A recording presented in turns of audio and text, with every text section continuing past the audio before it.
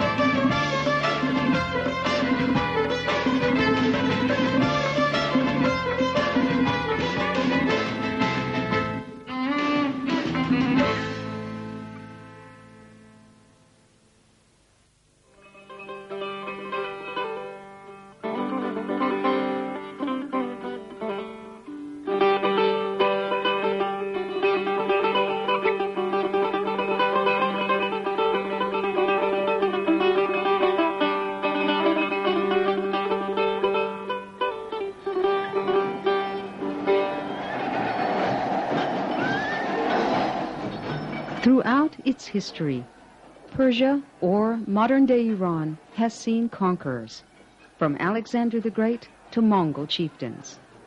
Outsiders who stormed in and became enchanted with what they found, and eventually succumbed to the sophisticated customs and age-old traditions of this ancient land. The roots of the tree of Iranian culture run so deep and are so closely integrated with Iranian soil that no passing storm has ever been able to shake them loose or to erase the identity of the Iranian people. In this regard, an analogy has been drawn by some historians between the characteristics of Iranian culture and the cypress tree. This evergreen is strangely flexible. Strong winds or even storms only force it to bend, but they cannot break it like other trees. And when calm returns, it stands tall again. Iraq's 8-year-long war against Iran left much ruin and devastated the economy. But after the war in 1989, the cypress tree mechanism was set in motion again, and the construction era began.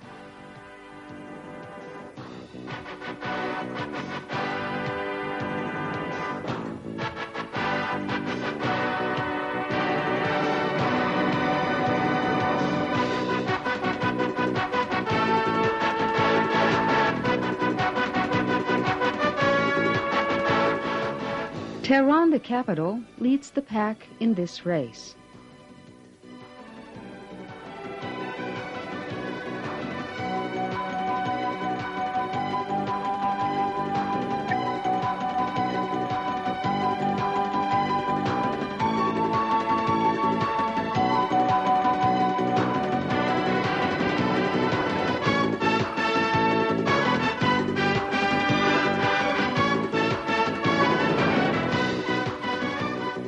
The powerful and dynamic renovations and reconstructions in different sectors throughout the country bear a message. Looking for tomorrow, Islamic Iran is heading towards its new destiny.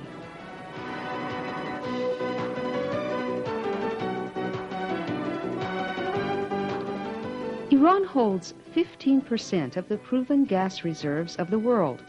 This figure amounts to about 21 trillion cubic meters of gas, making Iran the second most gas-rich country in the world. Gas is a cheaper and less polluting source of energy than other fossil fuels. Therefore, much has been done in the past few years to provide Iranians nationwide with this blessing.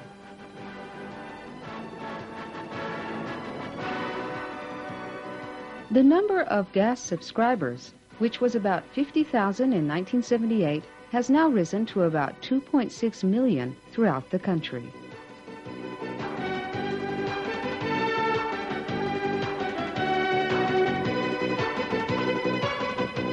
Iran is also in possession of 10% of the world's oil reserves, which lends special importance to the country's petroleum and petrochemical industry. The Iraqi invasion of Iran created a stagnation in the petroleum industry. This situation lasted for about a decade, after which the full-scale construction era began.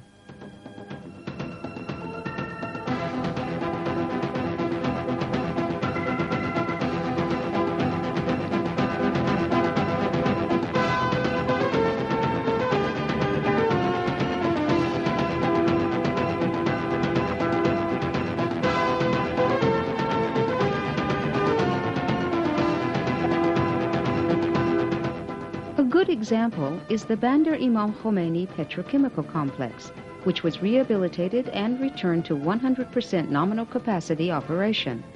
This complex is one of the largest in the world and currently has a capacity of 5.5 million tons per year. Iran is a vast country, almost 3 times the size of France, made up of plateaus, mountains, and deserts. The tradition of road building in Iran goes back to the early days of the First Kingdoms. The well-known Achaemenian Royal Road, linking Susa to Sardis in Asia Minor, dates back to the 6th century BC. Ever since then, until the discovery of sea routes between Europe and the Far East, the country remained as the hub of routes linking the East and the West. The legendary Silk Road of the Middle Ages also ran through Iran. Iran's unique geographical location makes it the fastest, safest, and most economical route for the transfer of commodities from Caucasia and Central Asia to the Persian Gulf.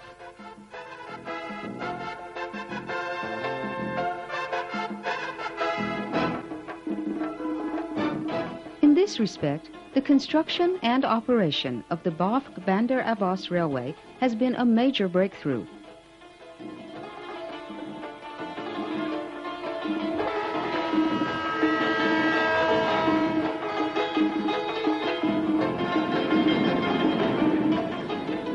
This railroad runs 635 kilometers in double track and has a transport capacity of 15 million tons per year.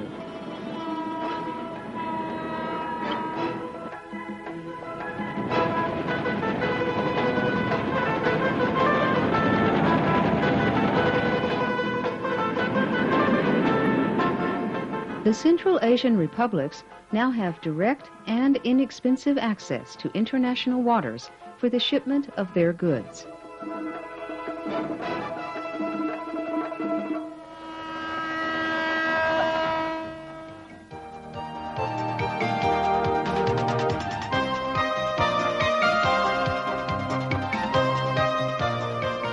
Every year, about 50 domestic and international exhibitions are held at Tehran's International Fairground.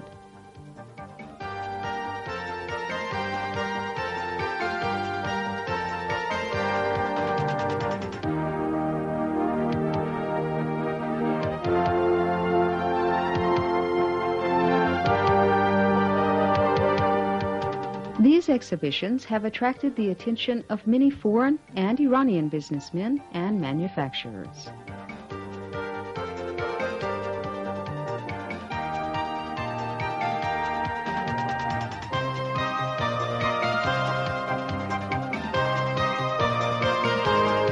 The free trade zones in the Persian Gulf ports and islands, like Kish, have furthermore facilitated international trade.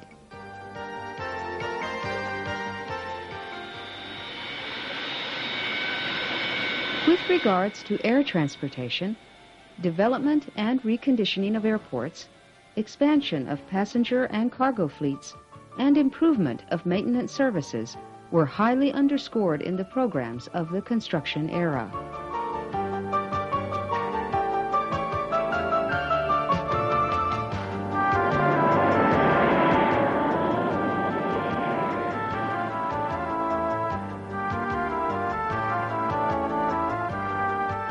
The efforts and investments made for development of the telecom and postal networks, offering various modern services, establishment of video conferencing facilities, and computer links with the world's information highways and networks have come to fruition.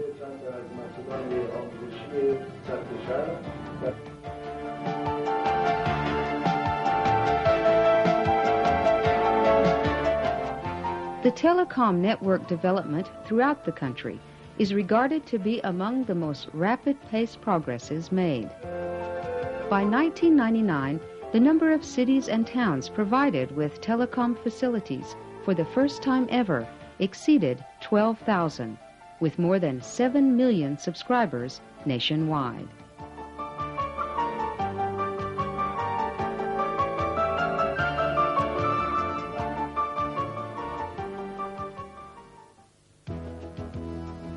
The country's engineering power and project management was further proven in dam building.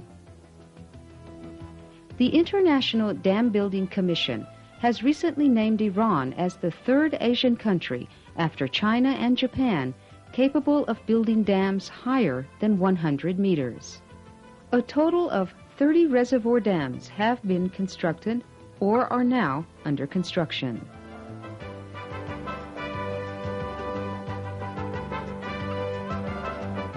Remarkable developments have taken place in Iran's power industry.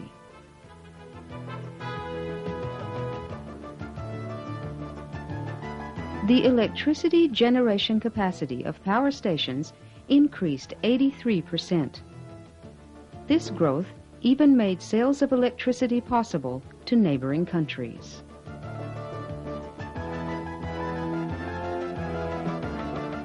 In 1993 alone, electrical power was extended to 2,400 villages, making life much easier for village dwellers and farmers.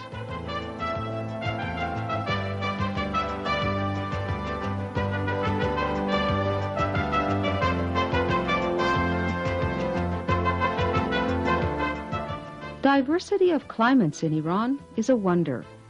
The difference between the highest and lowest temperatures at one point in time could be about 40 degrees Celsius. While some people ski in the north, others may be swimming or scuba diving in the Persian Gulf. With this kind of climatic diversity, Iran is also the land of a variety of fruits and produce. This variety of fruits and agricultural products provides the most desirable material for the food processing industry.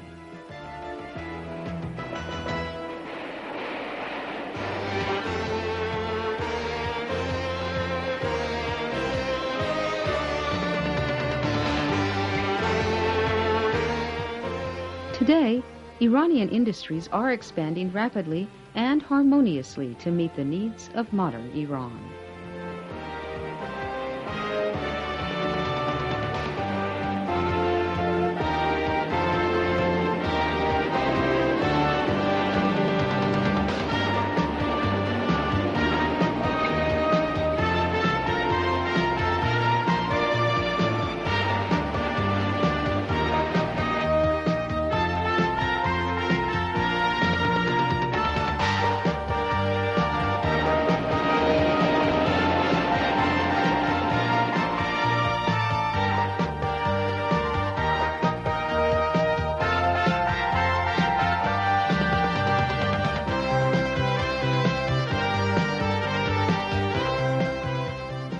The high number of construction projects undertaken in this period put a strain on the metal industry.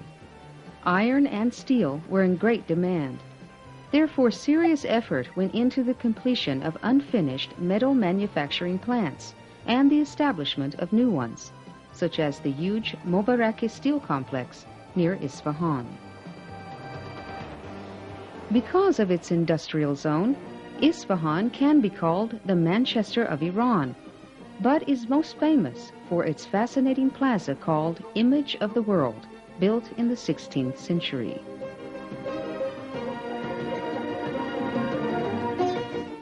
Admirably beautiful and unblemished, this city, which was the standard-bearer in Muslim Persia's architecture, is reminiscent of the flourishing of art and architecture in this land.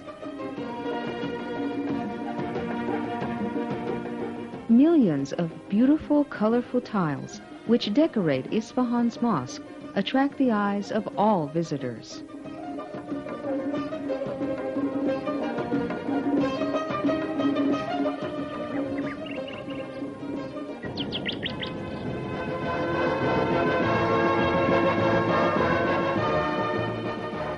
Urbanism is deeply rooted in Iranian civilization. Accounts of the ancient civilization of Elam, which dates back to 6,000 years ago, also the royal Achaemenian city of Persepolis, and descriptions in travel books on cities such as Tabriz and Ray by Marco Polo and others, have all indicated the continuity of city life across the plateau and the important part that cities have played in giving shape to the history and character of the Iranian people.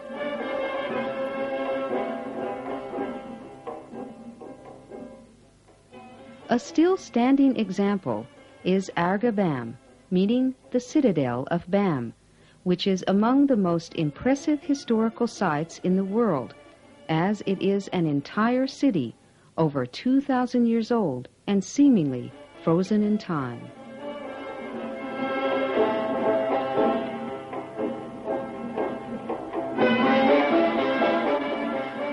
Hospitable and hard-working.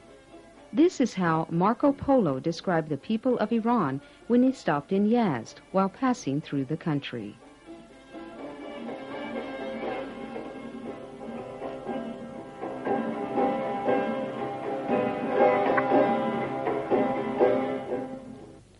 Yazd has the largest Zoroastrian population in the country. This religious minority has inhabited the Yazd area for centuries and has enjoyed all social rights.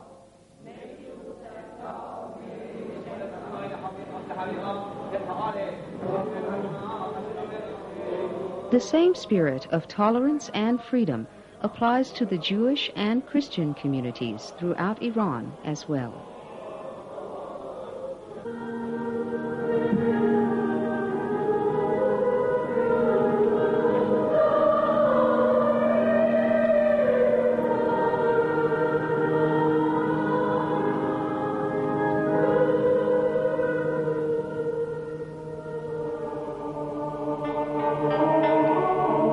Islam emphasizes the oneness of God, and its message is the reiteration of the message of Abraham, which was to return to the unity of God, and therefore is open to all forms as long as the basic unity is not compromised. In this respect, Islam calls for universal brotherhood among all people, regardless of their language, color, or race.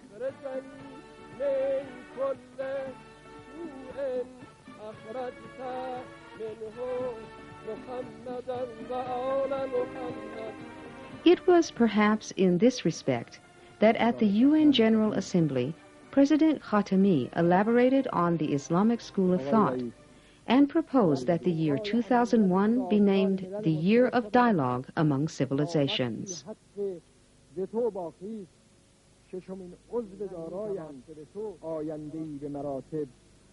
The UN General Assembly's ratification of this proposal indicates that the world community as a whole is looking for peace and mutual understanding.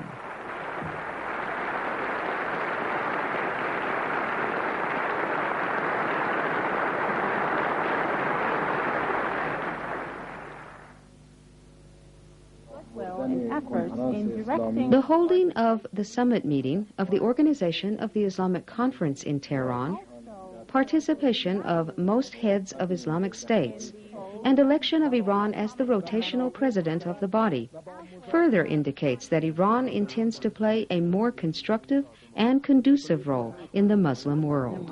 Brother, faith and brother are like you in creation. I offer my gratitude and appreciation to my dear also the kind words that he addressed to the government and the people of Islam.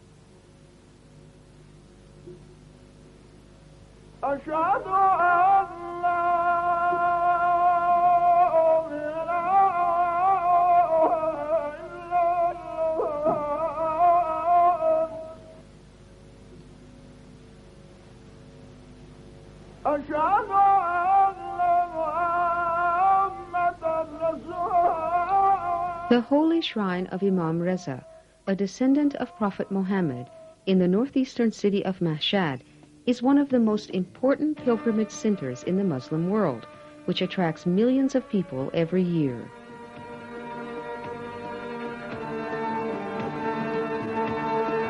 According to the Islamic point of view, articulated by Prophet Muhammad, every person is encouraged to acquire knowledge from the cradle to the grave. In this respect, believing that education is the best investment any country can make, Iran is currently allocating an unprecedented amount of its financial resources, manpower, and facilities to this matter. To start with, the Literacy Movement Organization started a comprehensive campaign in the country's rural areas as well as cities to upgrade the academic education of children, the elderly, and especially women. Now, 85% of the population over 6 years of age are literate. This successful campaign has been acclaimed by international organizations, including UNESCO.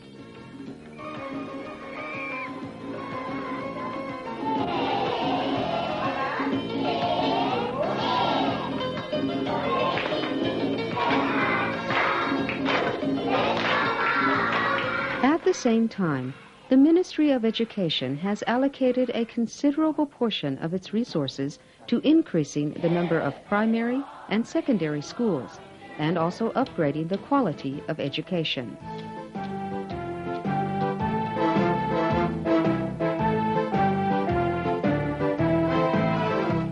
The accomplishments and successes of Iranian students at international physics, mathematics, chemistry, and computer Olympiads is a result of this effort. Today, the total number of students studying in various fields in the nation's universities and institutes of higher education is 1.2 million, nearly doubling during the past 10 years. The total number of female college students has shown an almost 320% increase in the past few years, closing the gap between men and women in the labor market.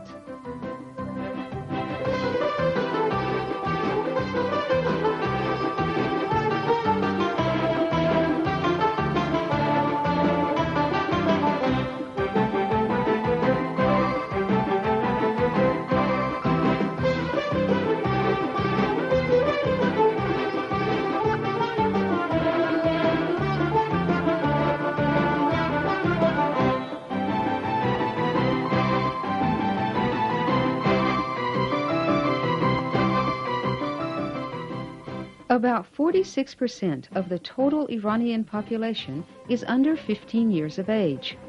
This is perhaps the youngest age composition in the world, and consequently makes the population full of life and youthful energy.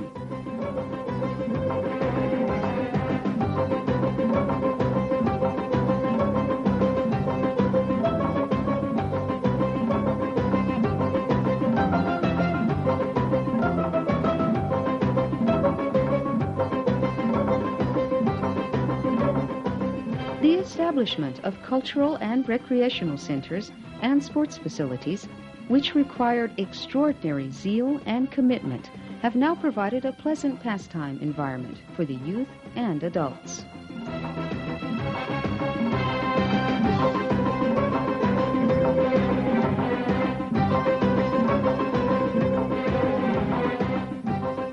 Throughout the country, a more traditional sport like wrestling is as popular as the modern ones like skiing and football. Athletic competitions usually draw great crowds. Football matches with more than 100,000 spectators are common in Iran.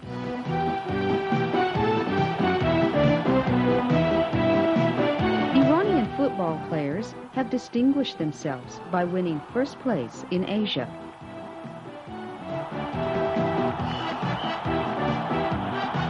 In wrestling, too, in 1998, Iran ranked first in the world.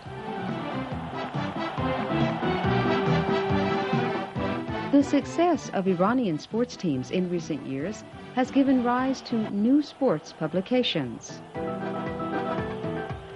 After the latest presidential election, which was the 20th major election of any kind since 1978, an extraordinary rise in the number of publications, periodicals, and dailies is noticeable, demonstrating a greater public participation in social and political arenas.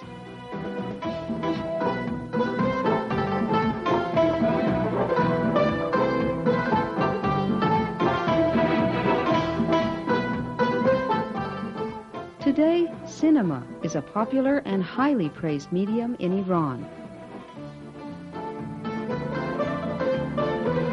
Some 60 movies are produced annually. Nearly 1/5 of the total number of directors are talented women. During the past few years, Iranian films have been awarded many prizes at international festivals for their delicacy of ideas and simplicity of subjects.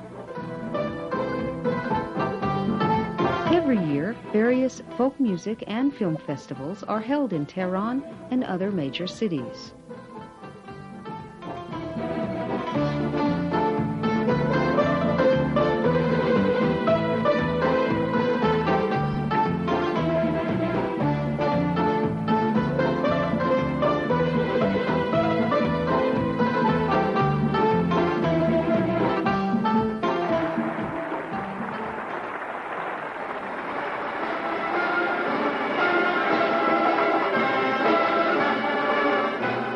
Music and poetry in Iran have always been interrelated. Music and poetry provide a powerful connection between the outer secular life of the everyday world and the inner life of the spirit and the emotions. It is perhaps for this reason that Iranians are able to express themselves best through these media and have consequently produced, over the ages, some of the finest poetry the world has ever known, by poets like Ferdowsi, Mulabi, Hafiz, and Sadi. Sadi is highly regarded for his golden maxims, which are considered to be a treasure of true wisdom. The United Nations organization has displayed one of his universally applicable maxims. The sons of Adam are the limbs of one body, created of one essence.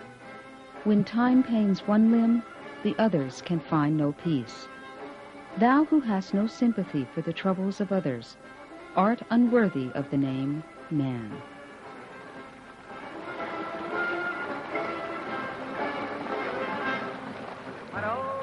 For all Iranians, the practical realization of the principles of liberty, independence, and Islamic Republic brought forth by the late Imam Khomeini have introduced profound changes in all domains. From the youthful and creative ferment of Iran's present emanates a vision for a better future, to become a reality at the hands of this generation and the generations to come, and to further strengthen the evergreen cypress tree of Iranian culture and civilization.